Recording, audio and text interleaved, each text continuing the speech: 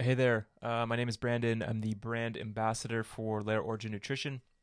Thanks for tuning in today. We're actually doing something more of a gut health series, and I'll be going through different products that Lair Origin is putting out there, trying them myself, and of course, not only sharing my results, but to be able to kind of break down what it actually is and why we should probably get this in our diet.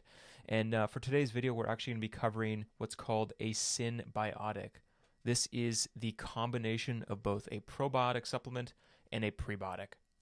And to really understand this, and why it works, we need to kind of get back to the difference between a prebiotic and a probiotic. So the main difference between a prebiotic and a probiotic depends a lot actually on the way we digest these things.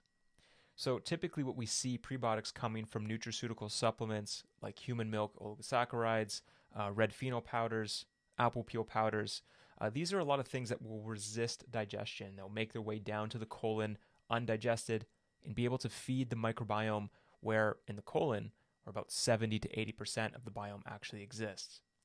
So they do have this special ability to ferment, and in that fermentation process, they're feeding key species of bifidobacteria, especially, which can be seen as almost our master bacteria, which is super, super important to our health, our longevity, of course, our immune system, as this was the origin of kind of how it all started. So then we have a probiotic. A probiotic is a live capsule with billions of different bacteria with many different strains that we can utilize to elicit a good response. And what we're hoping to actually achieve and have the hopes for is that this capsule to break open in the colon and to add to the beneficial sea of good gut microbes. And a lot of times when it's on its own, it doesn't necessarily work that well, right? And it doesn't work exactly on how we intend. And this is where the idea of the synbiotic comes from, because we're going to be using the benefits of a prebiotic fiber to allow proper fermentation to help the probiotic bacteria grow and flourish. And the best way to kind of think about this is to look at this like you're actually gardening. So the prebiotic fibers would be more so as the soil to your garden bed. And the probiotics would be the seed that we're planting and ultimately fermenting into the plant itself. Well, if we don't have prebiotics, if we don't have that foundation, there's nothing for those probiotics to actually ferment off of. So in this case, it's like we're trying to plant seeds just on a cement garden bed, right? So we're just tossing some seeds onto the cement and we're hoping that something may grow. And yeah, we may get some growth between the cracks of the actual gravel or cement itself, but it doesn't necessarily mean it's a good one, right? And a lot of times if we're taking these probiotics on an empty stomach or supplementing them for way too long, we can start to develop things like SIBO. So this is definitely one thing that we need to be careful of supplementing a probiotic by itself, again, in a fasted state and prolonged usage. So this is small intestinal bacterial overgrowth. This is when we get the right bacteria in the wrong place. Okay, so the small intestine is not necessarily sterile, but it does not hold the key to the microbiome as much as the colon does, right? And this is very, very important.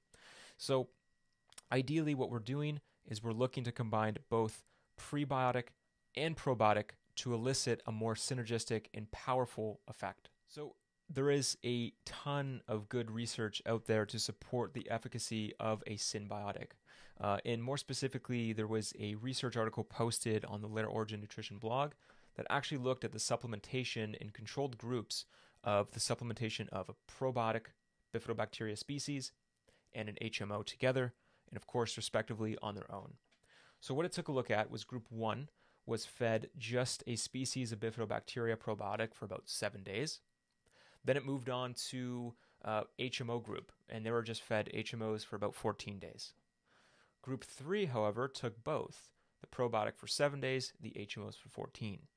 So typically what they found with the probiotic fed group is that bifidobacteria populations rose alongside the supplementation, but after day 7, so day 8, those levels started to decline. Okay, and this just highlights again a pretty key issue that it's not fermenting correctly, perhaps. And group 2, just the HMO fed group, kind of similar results, right? We saw some baseline fermentation, and the way that they actually tested this was through fecal test post study, just to kind of see the actual bifidobacteria species and how it populated and so forth. Group 3, however, the symbiotic group, experienced a massive rise in prolonged bifidobacteria fermentation afterwards for up to about a week or two post. Right? So this is again highlighting just a really, really important step here, is that we need both.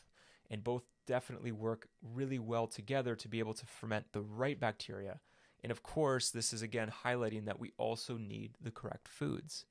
To help ferment this, we're going to need key fibers, right? And this is going to be coming from, say, raw vegetables, especially, or just lightly cooked, ones typically high in cellulose or hemicellulose. It's a compound that the body cannot digest. So during that undigested phase, traveling down to the colon, the body just ferments it, right? And bifidobacteria feeds off this fermented cellulose and plant matter. Same thing goes for polyphenols, right? These are pigments. These are found in, say, blackberries and raspberries. They're typically what give them their black and red color.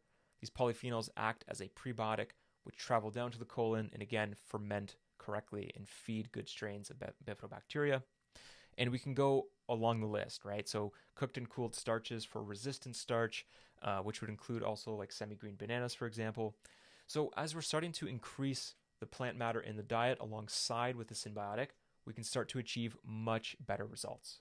Ultimately, my experience, I have had SIBO in the past, which was not fun, and it took a very long time to help get rid of it. And what helped actually get rid of it was human milk oligosaccharides. It is very, very powerful at being able to target the bad bacteria. So ultimately, right off the gates, we're combining about 1,000 milligrams of human milk oligosaccharides in combination with the lactobacillus and bifidobacteria strains that's included in the HMO layer origin symbiotic. So right off the bat, we're also benefiting that kind of key area of hopefully not developing SIBO. And the product itself, I find, is very beneficial. I did notice a tiny bit of bloating up at first, which subsided after a few days. And things just got a little bit better from there. And that's typically how it goes, especially if you're a first-time user for any of these things. But ultimately, first-time precautions is super important. A lot of times what I like to do is just break open the capsule, mix it into yogurt, just to allow that kind of fermentation to act quite naturally, and rather not running the risk of this bacteria kind of opening up where it shouldn't in the small intestine. And again, this isn't much of an issue if you're not taking it for very long periods of time. And of course, if you're taking it fasted, which is again definitely a no-go. We want to be able to take these with our first meal, whatever time that may be. If it's 8 a.m., if it's 12 noon, it does not matter. Taking that with your breakfast meal is going to be the best way to do it, just so we can allow proper fermentation from these key fibers in our diet as well. And ultimately, the time frame, right? So the time frame is a key aspect that we should be thinking about as well. And a lot of the stuff out there with probiotics is that we want to be taking it forever, or, take it for 12 weeks and we'll be okay. But naturally, it doesn't necessarily work that way. And, a lot of the key research and recent experiences, I would even say supplement for about 2 weeks, take 2 weeks off and see how you feel. Resupplement again for 2 weeks. And ultimately, that should bring you to about the designated supplements in the designated kind of dosage. So you have about 60 capsules in the bottle. And just to show too, it is the PureHMO Synbiotic. If you can see a bit of a glare here. But this, you're getting 60 capsules, breaking that down into about 2 capsules per serving. And again, if you want to break those open and sprinkle those on your yogurt or smoothie or whatever that may be, just to kind of get that extra step in there, an extra precaution, definitely a good option. Otherwise, just taking that with breakfast, 2 with breakfast for about 2 weeks, take some time off, see how you feel before reintroducing them again. All right? And this is just, again, proper precautions that we do want to take, and also to not let your body get used to it, and to be able to kind of ferment on itself and let the food do the rest of the work. So that's ultimately kind of what we're looking for when we're taking a symbiotic in general. And definitely best of luck. I would 100% recommend to comment, ask any questions. Personally, I'm always happy to help as well. And just to kind of see, as we've gone through not only just the research, but it's our experiments in our experience as well, right? It's super, super important to kind of test these things and to see how we feel. But again, I think the combination with human milk oligosaccharides and a probiotic supplementation of bifidobacteria is just the way to go. And again, this is the cutting edge. This is kind of at the forefront of what we're going for. And these things are just innately tied to immunity. It is not just gut health and digestion and bowel movements and brain fog. It is the gut brain axis, the gut brain connection.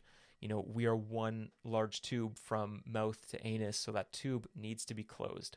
And the best way to do that is to proliferate good bacteria, which the fermentation of human milk oligosaccharides and the bifidobacteria strains, lactobacillus, will do. So it's, again, super, super important that we are taking those precautions and taking those steps to be able to heal and seal the gut so we can start to correct insulin sensitivity, insulin resistance.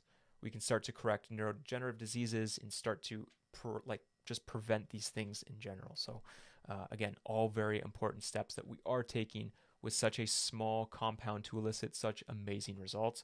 And again, my name is Brandon, brand ambassador for Lera Origin, and just feel free to comment and be happy to help. Thanks for tuning in.